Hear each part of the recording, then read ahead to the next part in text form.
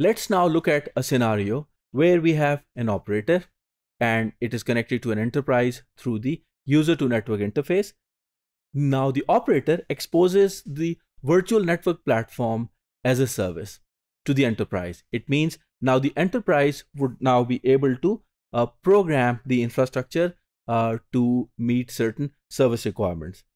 So the framework is going to be, we have an enterprise that instantiates its own virtual network functions on a network function virtualization infrastructure operated by the service provider.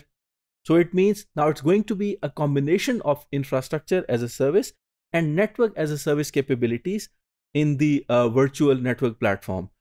For instance, we can think about a data center which is not physically present within enterprise, but it's a virtual data center. So let's look at the details of it through the proper use case definition. So we have the service provider and an enterprise which mutually work together. So what is now going to be programmable? The service provider infrastructure has deployed a network function virtualization infrastructure. This is offered as a platform as a service. It would include capabilities similar to a cloud environment, which could possibly provide on-demand connectivity through network as a service infrastructure and provide services to the enterprise. This is the programmable infrastructure.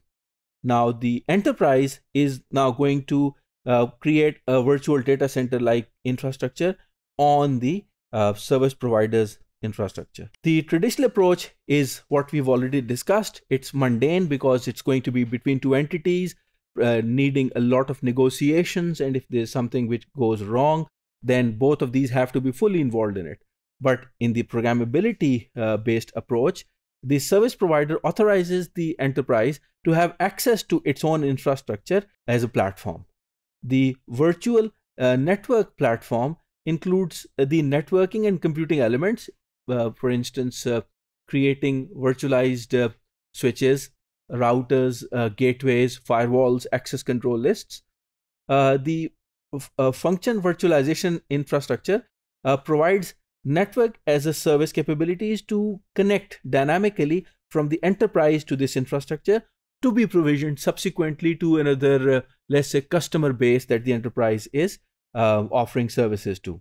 The network programmability part here in this case would involve the programming of the environment, which is secured through authorization, and the service provider is the authorized user, which would now give access to the enterprise. The network as a service provides on-demand connectivity with authorized access points within the virtualized infrastructure.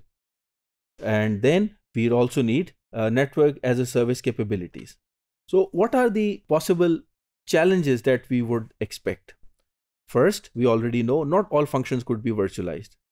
Then if there is a OSS BSS specific business flow, it has to be take into account the virtual network functions based implementation.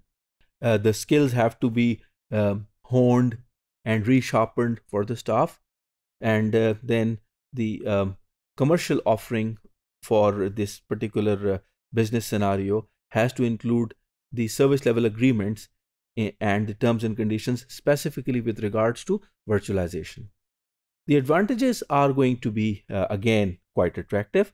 That is, it's a pooled resource between the enterprise and the service provider, primarily the service provider providing services to the enterprise. And then this also allows the limited control of abstraction, because here we have the overall capital expenditure and operating expenditure, which is borne by the two.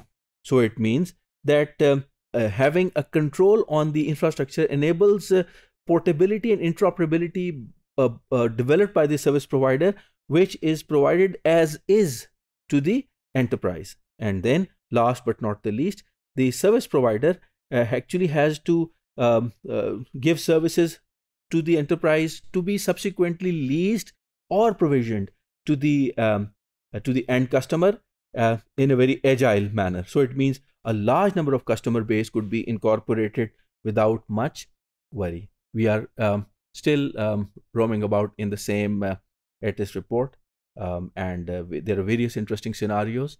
The report is publicly available. You could go and have a look at yourself.